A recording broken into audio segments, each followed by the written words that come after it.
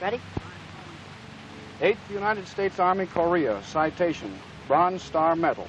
Captain Harriet E. Winkler, Army Nurse Corps, United States Army.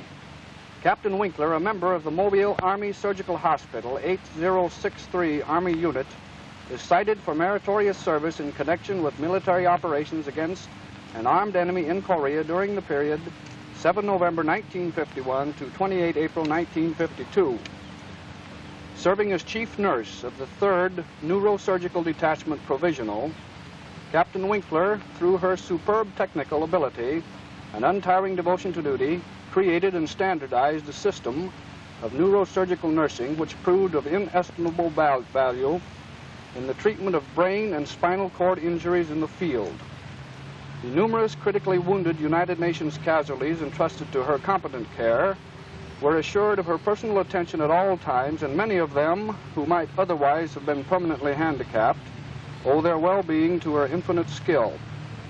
Her tireless effort, her comprehensive knowledge of her profession, and her compassionate regard for the welfare of her patients earned her the deep respect and admiration of all those with whom she worked, and contributed immeasurably to the success achieved by her hospital in accomplishing its life-saving mission. The meritorious service rendered by Captain Winkler throughout this period materially furthered the cause of the United Nations in Korea and reflects great credit on herself and the military service.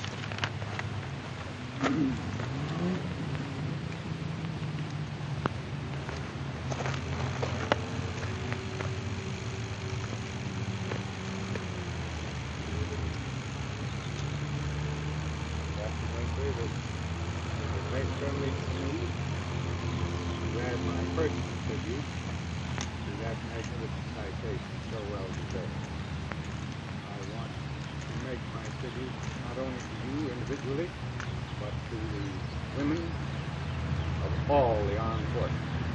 The contribution to our mission accomplishments is incomparable.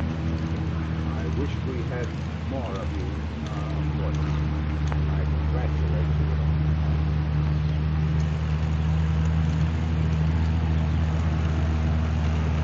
I want to add one other remark here, too, while I'm here.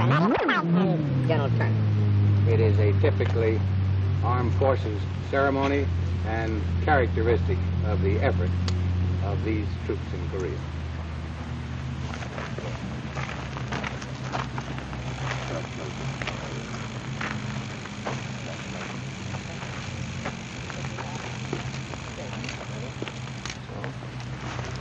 Sir, just one more thing. We want to get to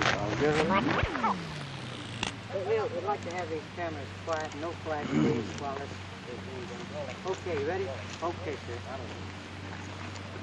Captain Winkler, in addition to the magnificent citation so richly deserved, I would like to add my personal tribute to you individually and to all the women of the armed forces whose contribution to our combined effort is of incalculable importance. It is a particular honor to me today to be able to participate in this ceremony in your honor and the honor of the women of our armed forces in the presence of General Clark, to whom I shall shortly turn over command in the Far East, of Admiral Joy, and of General Turner of our Air Force. Their presence here is characteristic of the combined effort of these magnificent troops of ours in the Korean campaign.